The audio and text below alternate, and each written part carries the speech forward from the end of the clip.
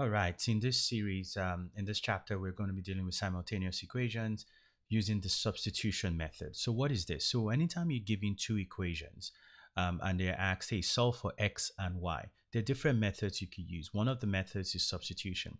Substitution pretty much means if you have an opportunity to equate two parts of the equation that are the same, do so. What do I mean? If you look at number 10 here, you have y equal to 7x minus 24. And then you have y equal to minus 3x plus 16. Notice that you have y equal to two different things. So that means you can go ahead and just make those two things equal to each other. So I'm going to say 7x minus 24 equal to minus 3x plus 16. If you take a look at this, the reason I can do this is because this left side is equal to y. This left side is also equal to y. So when the same thing, the same y is equal to two different things, make the two different things equal to each other because each of them is a y, and so they can equal each other. That's why we call it substitution method. You substitute equal things to into each other. All right, so this is where we are. At this point, obviously, we want to bring like terms together. So you have the 7x here, you have minus 3x here. So in this case, I'm going to move because usually I want my x's to be on the left. And also when you think about 7x and minus 3x, always move the smaller value. So minus 3x is smaller than 7x is. So I'm going to move that. The opposite of minus 3x is plus 3x. So I'm going to do plus 3x on both sides. So over here it goes away. Here this becomes 10x. This is still minus 24. That just comes down. This 16 just comes down. So what we want now is we want this 10x solved out, specifically the x solved out. So I need to get rid of this minus 24. The opposite of minus 24 is plus 24. So I add that on both sides. So this goes away. 16 plus 24 is going to be 40. If you add that up, it's going to be 40 there. And so this is 10x here. So what do I do next? I divide by 10 on both sides. So that goes away. So x is equal to 4. So as you can see, we just solve for x as 4. Now, the moment you find x as 4, finding the y is not that difficult because all you have to do now is just plug this 4 into any one of these equations. So I'm probably going to plug it into that first one there. I'm going to plug it into this first one, which is the y equal to 7. But instead of writing x, my x is 4. I just found that out. I put that in there. Minus 24. Well, we know that 7 times 4 is 28 minus 24. Subtract that, that's 4. So your y is also 4. So we just solve for the x and y using the substitution method, just substituting two equal parts. If I come here to number 12, I see a similar situation where if I look at this top equation, this bottom equation, I like the fact that you've already told me that y is 6x plus 21. Well, just take that y information and plug it in this other y. So what you're doing is you're saying since y is 6x plus 21, plug it into the top equation that has a y. So if I look at that top equation, I'm going to start by saying negative x plus 3.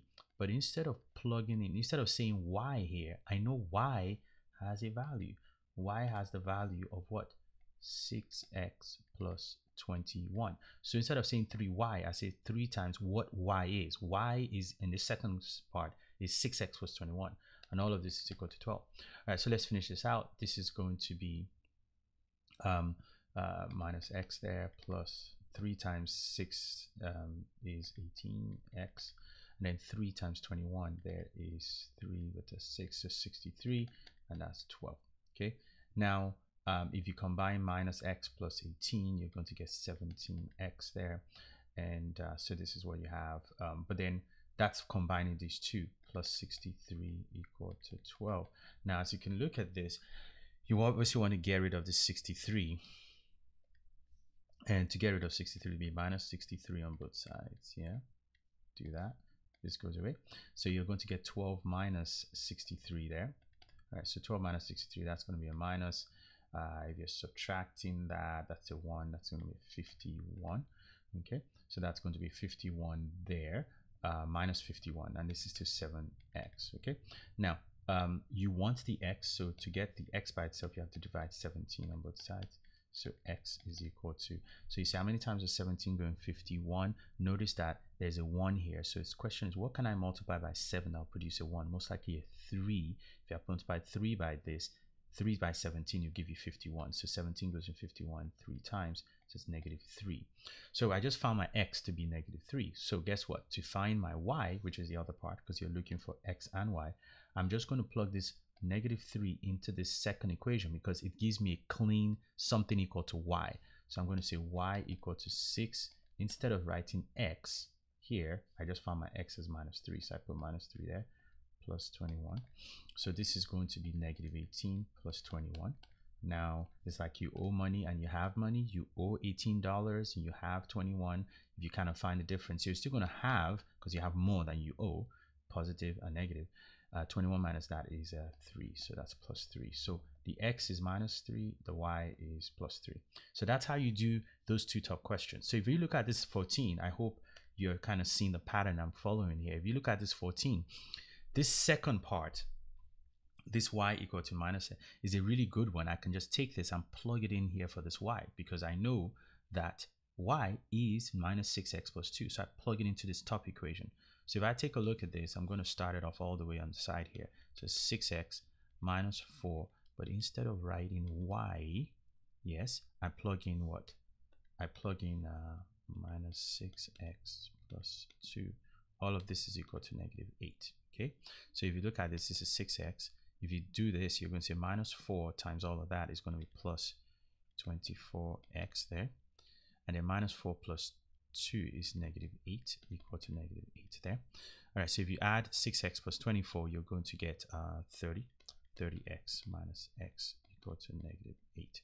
Now, obviously, we want the x by itself, so we need to get rid of this 8. So you add 8 on both sides.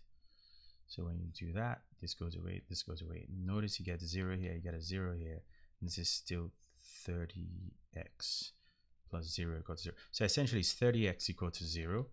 So if you divide by 30 on both sides, x is just going to equal to 0, because 30 times what will give you 0? 30 times 0 will give you 0, so x is 0.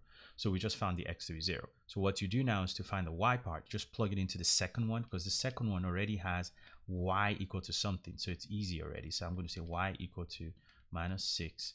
I plug in my x as 0 over there, plus 2. The reason I know this x is 0 is because we just found it. That's what we found over here.